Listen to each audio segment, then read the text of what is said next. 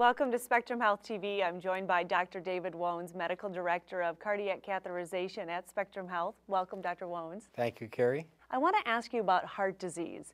Is it preventable?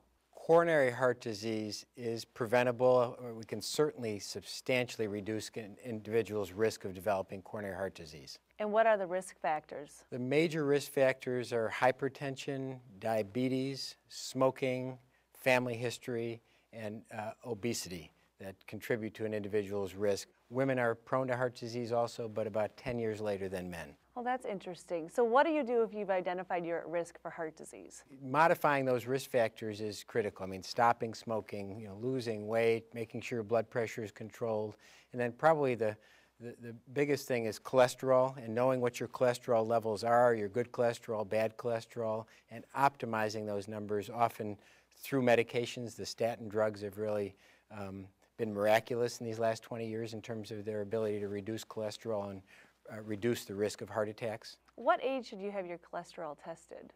That's a great question. I mean, if there's a strong family history, checking it at some point in teens or 20s, and then there aren't great guidelines, but 3 to 5 years, and then certainly as you enter your 30s, and if you have other risk factors, getting your cholesterol checked is important. Getting back to the drugs, to the statins, is that a miracle drug, or are there other things that you need to do with them? They are as close as we've gotten to a miracle drug for treating cholesterol and reducing the risk of heart attack and stroke. What we define as a normal cholesterol keeps changing because we find the lower it is, the less your chance of developing a heart problem is.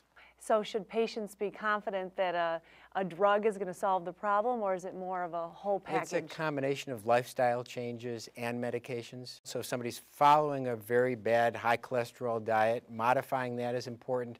I usually tell my patients it's about 90% metabolism, 10% diet. So we very freely use those medications for good reason. So bottom line message for a patient who's worried about heart disease, what should they do? Talk to their doctor, understand those risk factors, and certainly if you have any of those risk factors, to make sure you get medical advice. Thank you for sharing this information, Dr. Wohns. You're welcome, Carrie. And thank you for joining us for this edition of Spectrum Health TV.